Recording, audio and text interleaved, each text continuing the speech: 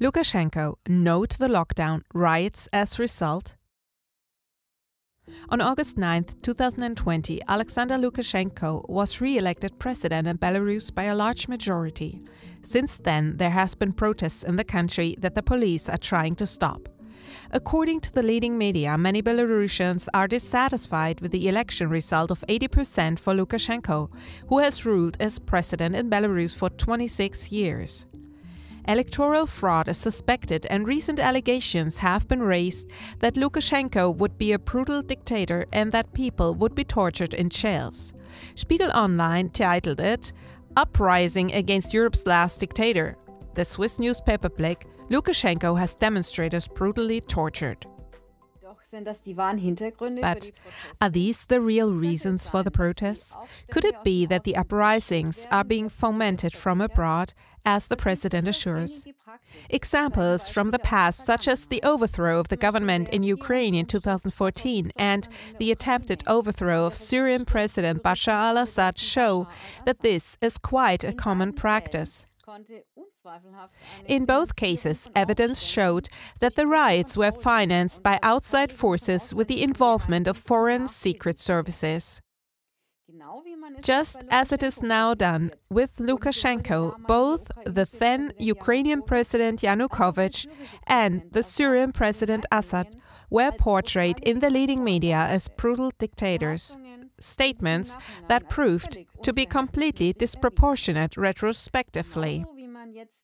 The Belarusian security authorities are now accused of violent actions against peaceful demonstrators, the same way accusations were made in Ukraine in 2014.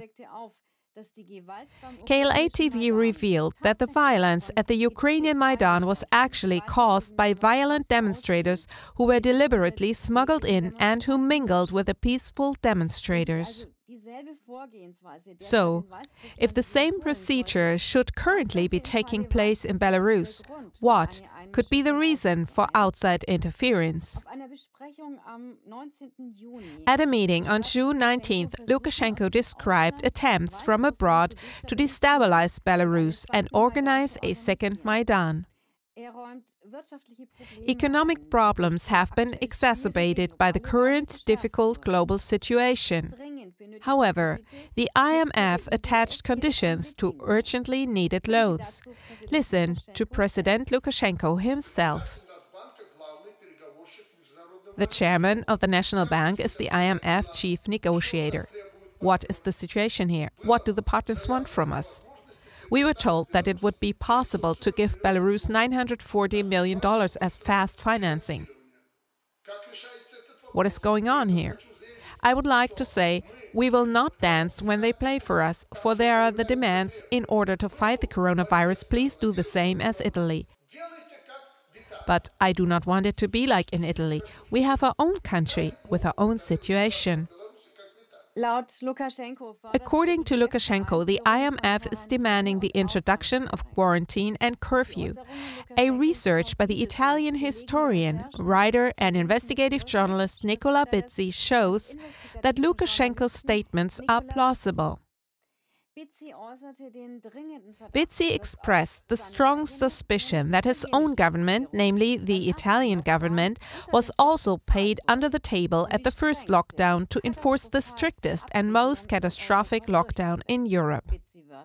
Bizzi said, quote, "I know from intelligence sources that similar offers have been made to many other European and non-European countries, and I also know that many heads of state and government, including Serbian President Aleksandar Vučić, did not hesitate one bit to accept them.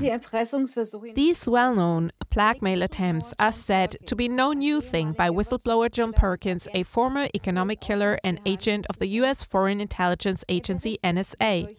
He reports how the central banking system and the IMF have already driven many states into high levels of debt and dependence through blackmail and corruption. If Lukashenko was to respond to the IMF's demand for a lockdown, it would mean that his own economy would be enormously weakened and the need for credit would be endless. If repayment is then no longer possible, the financial elite would ransack the country without restraint. Conclusion.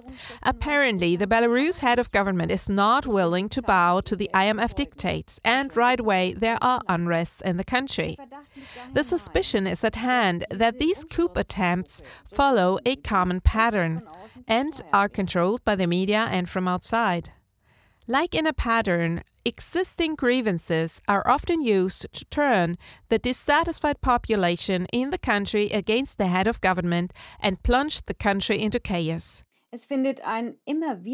Recurring scenarios take place to get rid of unwanted heads of state and take control of a country.